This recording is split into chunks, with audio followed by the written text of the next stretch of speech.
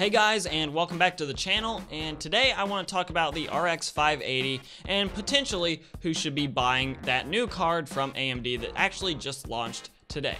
Let's go.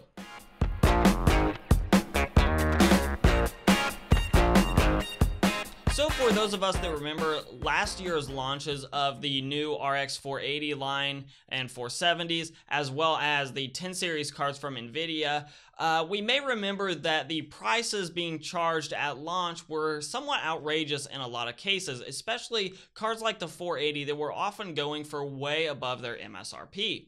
I am happy to report that at least right now on Newegg and on Amazon as well, I did look a little bit earlier, the prices are about where they should be, and AMD is spot on with the $230 price tag for the 8GB 580. Now, as of right now, Gigabyte does have a variant of the 580 that's actually going for $220 on Newegg, and again, that's the 8GB version, the MSRP being $230. This is a really relieving thing to see from a video card launch, something we didn't get treated to last year really at all. It seems also worth noting that at least with a quick browsing of Newegg's 8GB versions of the RX 480, there aren't really a lot of really steep discounts there yet. So if you're looking at a new video card and the 580 or 480 are both on your radar, definitely go with the 580 right now because the 480s just aren't discounted enough to justify picking one of them up over the 580.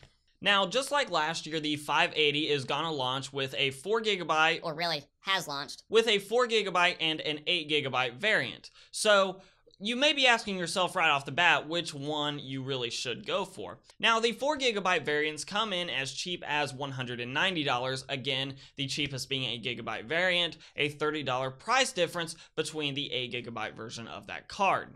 So for comparison's sake, I pulled up an old hardware unboxed video that covered the RX 480 8GB version versus the RX 480 4GB version. Now this should still be applicable between the 8GB version and 4GB version of the 580s because we are still looking at the Polaris architecture on the cards. Now, I would go ahead and recommend spending the extra $30 to upgrade to the 580 with the 8GB version rather than the 4GB version. In the benchmark that you see on your screen from Hardware Unboxed, and by the way, the link will be in the description for this video for more of their benchmarks, as well as linked up in the card above, you'll notice that the 4GB version of the 480 versus the 8GB version produces just 59% of the average frame rate of the 8GB version at 1440p. That's a really big upgrade for $30 extra in this particular game. Now, obviously, you may not see those types of gains across the board in a lot of games, especially games where you're already running beyond the refresh rate of your monitor, where you won't really see the benefit, things like MOBAs or other esports titles. But if you're a budget-minded gamer that's looking for the most bang for your buck, I really think the 580 8GB version is going to be the best solution for you. In fact, Bitwit just ran a video today about gaming at 1440p on the 580 8GB variant, and the results were extremely encouraging. Sure, you may have to tweak the settings a little bit here and there to really get your frame rates where you want them, preferably in that 60 FPS neighborhood, if not higher, but you're still going to get better results than just gaming at 1080p, even if you're likely gaming on those ultra settings. So if you have a 1440p monitor, but you're still trying to stay within something of a budget, this card may be the perfect solution for you, at least for the moment until NVIDIA comes back with their own response to the 580. So the grand question that everyone's going to be asking now is, who should be buying the 580? Well, the answer isn't exactly simple. If you're already running a 480 or a 10 series card from NVIDIA from the same generation, like the 1060 6GB version, there's really absolutely no reason to upgrade.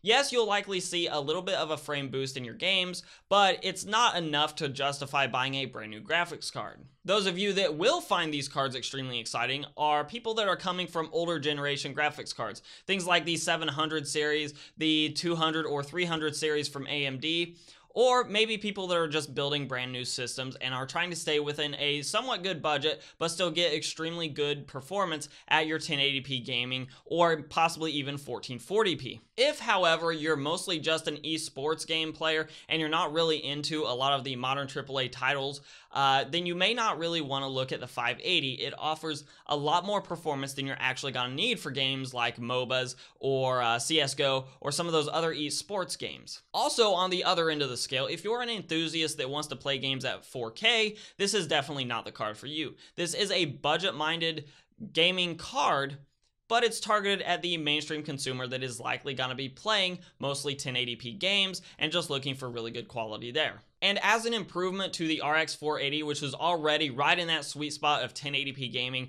the RX 580 should be a nice little improvement for AMD to continue pushing those sort of mid-range card sales and hopefully really build us up towards the Vega launch, which will target the more enthusiast class of gamers. So look, I can't tell you what card you should buy, but if you are, or at least looking in that range of mid-tier cards, then the RX 580 should definitely be on your radar. And if you were thinking about the RX 480, this would be a nice little upgrade in case you're wanting to buy a card in the near future. Probably move away from the 480s unless you can really find a good deal on them.